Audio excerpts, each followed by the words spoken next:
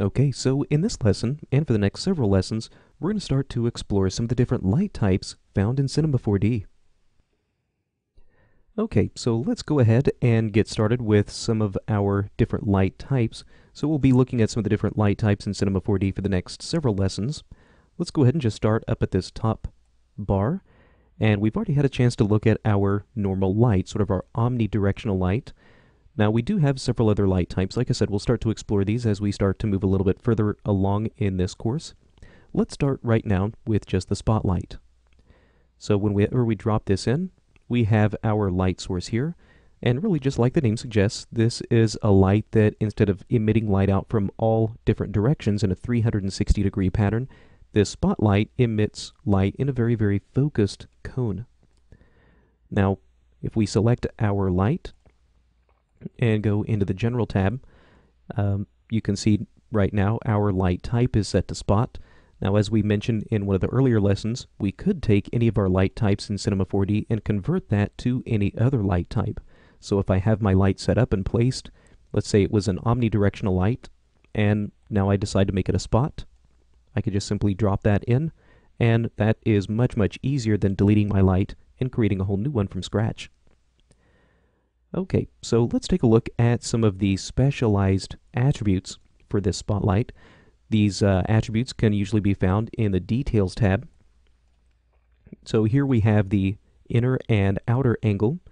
Now these have to do with the cone itself.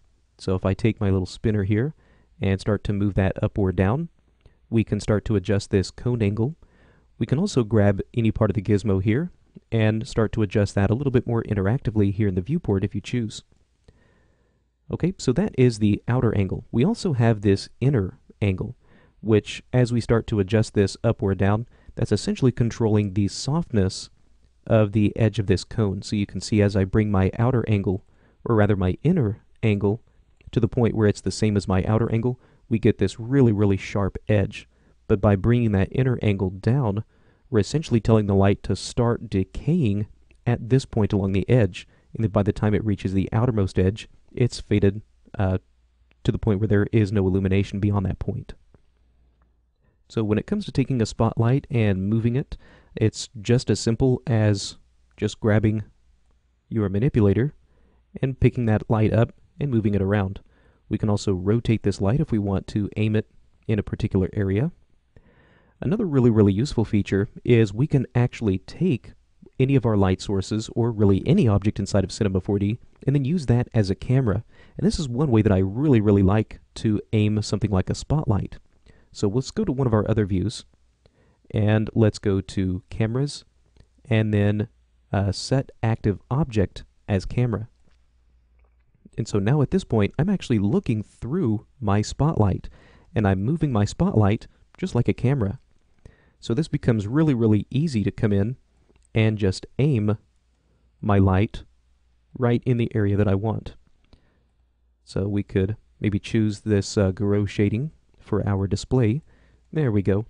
Now we're actually looking through this light, and from this point we could also come in and start to adjust our inner and outer radius.